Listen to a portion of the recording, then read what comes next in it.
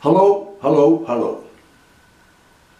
Today I will discuss with you the solution to the dome problem. Person sliding down the dome. Let's revisit the problem first. Here's a dome, a large dome, completely frictionless, radius r. A person with mass m is sitting at the top. She gives herself a slight push and she starts to go down faster and faster and faster and faster, and there comes a point that she loses contact with the dome, and so she falls to the ground. And I ask you, what is the angle alpha when that happens? I helped you when I recorded the problem. I told you that quite here, gravitational force is mg down. The normal force from the dome onto the object is mg up. As the object goes faster and faster,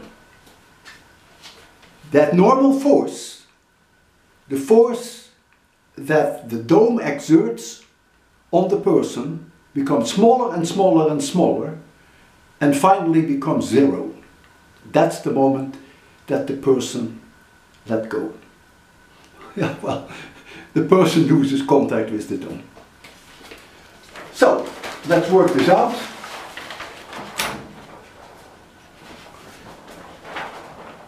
So here you see the dome. When the person is here, the normal force is the same as mg down. Let's now assume that the person has been sliding down up to this point here, where I have my finger at angle beta. Then the gravitational force down is of course still mg, and I can decompose that force into two directions. One tangentially, this one is mg sine beta, and the other one perpendicular to the dome, which is mg cosine beta.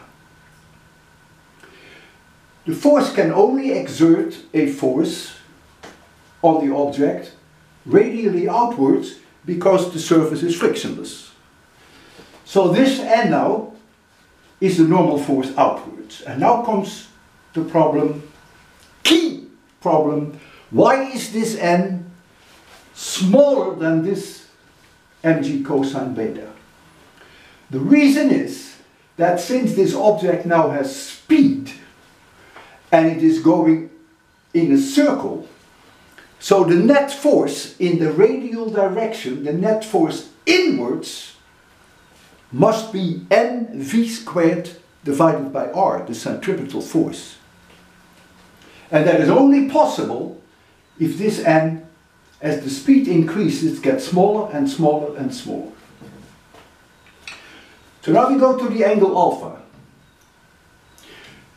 So the force on the object, on the person, is still mg down. That doesn't change. And this component, which is the one, the tangential component, that is the one that accelerates it along the curve, this one is mg sine alpha. And this one is mg cosine alpha. But now the speed is so large that this force alone is needed for the centripetal force. Therefore n goes to 0. So, when the speed is v, the centripetal force is mv squared divided by r at this point.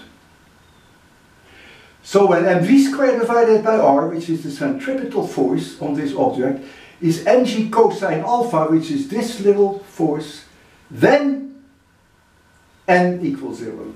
Then n equals 0. So we have to deal a little bit with v squared. That's of course very simple Newtonian mechanics. If the vertical distance from here to there is h, then it follows immediately from the conservation of mechanical energy that mgh, which is the potential energy that becomes available when you go from here to there, must be 1/2 mv squared. And so it's independent of m, so you get v squared equals 2gh. So now, we go back to this equation. Again, it's independent of m. So I substitute in here 2gh. Then I get 2gh divided by capital R is g cosine alpha. That is when the person loses contact with the dome. If this is h, then this here is r minus h. But r minus h divided by r is the cosine of that angle alpha. Isn't that nice? R minus h divided by r is the cosine of alpha. So h over r is 1 minus the cosine of alpha. I go back to this equation. So h over r is 1 minus cosine alpha. I put that in here, your g goes away, and you find immediately that the cosine of alpha is 2/3, and the angle alpha therefore is a little larger than 48 degrees.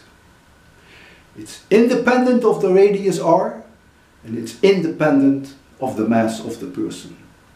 It's a classic problem. Cosine alpha is 2/3. Okay? I have no idea how many of you did it right, because I am recording this several weeks before I even post the problem, and before I post the solution. My guess is that, I hope that more than 50% got it right. Anyone who had some physics courses in high school should be able to do this. Piece of cake. All right? Take care. Of course, we will be friends. Have a nice day.